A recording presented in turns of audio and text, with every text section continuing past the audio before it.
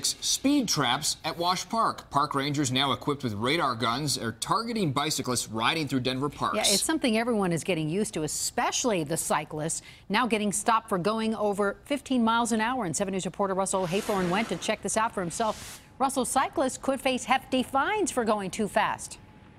Yeah, and it's all in the name of safety. Certainly there's room for everyone in Denver parks, including the bicyclists like these kids coming up on us right now, but better keep it under 15. They're at 13. Keep it under 15, otherwise you're asking for trouble.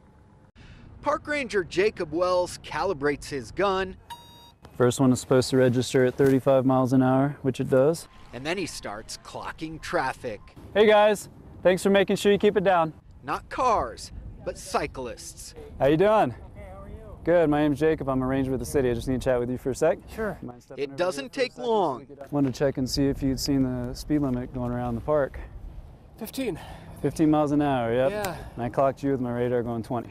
Oh, wow. The bicycle speed limit isn't new, but the radar checks are. Denver Parks started this program about a year ago. Could be a verbal warning, a written warning, or a citation. It's a program well received so far. Because sometimes I get a little scared with all the bicyclists, like especially when there's like a heavy influx. But I think it'd be good to keep people safe and keep them on the right side of the road. Even most cyclists are apologetic. Sure. Certainly not on purpose. Scott Peterson got stopped. There's people out there with their dogs, kids in strollers. So I get it. I mean, I know it's a safety issue.